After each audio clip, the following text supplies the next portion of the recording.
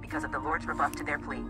But those people mentioned in Matthew chapter 7 verses 21 to 23 were called workers of iniquity, who were told to depart from the Lord. It was not so with the foolish virgins. It does not mean that the Lord did not know them as they were, but rather he did not know them intimately as those who were married to him by spiritual revelation of the word, as a man and his wife are joined together in holy wedlock, cf. EPH.5, 25 to 32, EPH.4, Reverend 19 to 7. The door was shut when the last of the wise virgins went into the marriage. The wise virgins making up the bride wife of Christ were sealed to await the mysterious utterances of the seven thunders for their rapture. That's right, the bride is now being united with the bridegroom in spirit and word. She is now looking beyond the second realm of the spirit into the word, the Shekinah glory of the Lord Jesus Christ. The Apostle John was a type of the bride wife of Christ who heard the utterances of the seven thunders. He was told not to write them down because the revelation was for the bride at the end of time. Matt.25, 13, Watch therefore, for ye know neither the day nor the hour wherein the Son of Man cometh. Let us take heed to this warning and be watchful while there is still time. If we are born again of the Spirit of Christ, let us quickly come into the Word and be joined with him in spiritual wedlock to receive the revelation of Jesus Christ and be ready for the rapture. Certainly, there will be some who will come so close to the revelation of the Word and still miss the rapture because they do not hear the right word in the right way. Such are the Branhamites who keep wandering around in the wilderness of religious confusion with the shout message that they have heard. They have come out, but they have not come to the revelation of getting into the promised word and be one with the word groom. Yes, they have heard the message, but they have not heard it right. If they have heard it right, they would have received specific instructions to enter into spiritual wedlock with the word. Yes, we need to be one with the word, not with the message. Without the word of God for this present hour, no one can go into the rapture. So take heed what you hear and how you hear, that you might have the faith that was once delivered to the saints. At this present hour, God is dealing with the virgins, especially the wise ones who have met the bridegroom and entered with him into the marriage. Now, there is no doubt that, in the very near future, the foolish virgins will wake up to the fact that they have been careless with what they have possessed and realize too late that they had missed the rapture, which they had looked forward to. And with the two witnesses appearing and prophesying in Israel, they will know that Daniel's 70th week has began for Israel.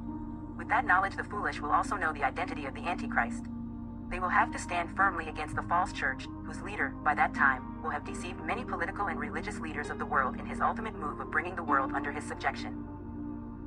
The foolish virgins will realize that they will have to die for their faith, but they are not the only Christians which came out of great tribulation, and have washed their robes, and made them white in the blood of the Lamb, Reverend 7:14. Obviously, there will be some born-again Christians in the denominational churches who will be shaken, somehow, by what they hear and see in that hour of time.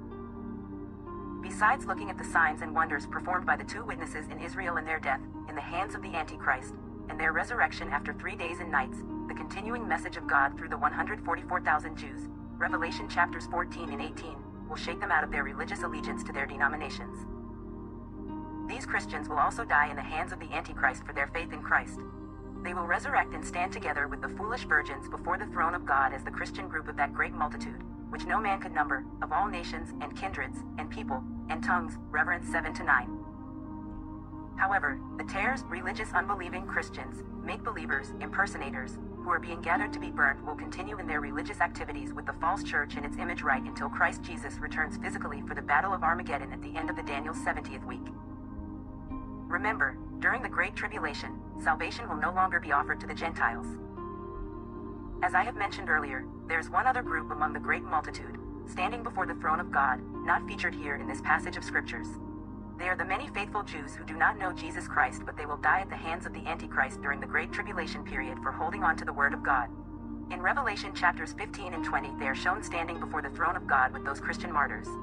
But the 144,000 Jewish servants who are exclusively sealed by the Holy Spirit for their ministry to the nation of Israel will not be harmed by the Antichrist, they will not be killed. They are ordained to nourish Israel, the woman of Revelation chapter 12, until the Messiah shall return for the battle of Armageddon at the end of the Great Tribulation, cf. Isa.26, 20-21. In the age of regeneration, when the kingdom of God shall be set up on earth, the 144,000 will serve the Lord Jesus Christ and his wife as eunuchs in his temple set up in the city of Jerusalem for the nation of Israel. Read Isaiah chapter 56 verses 4-5 and Matthew chapter 19 verse 12.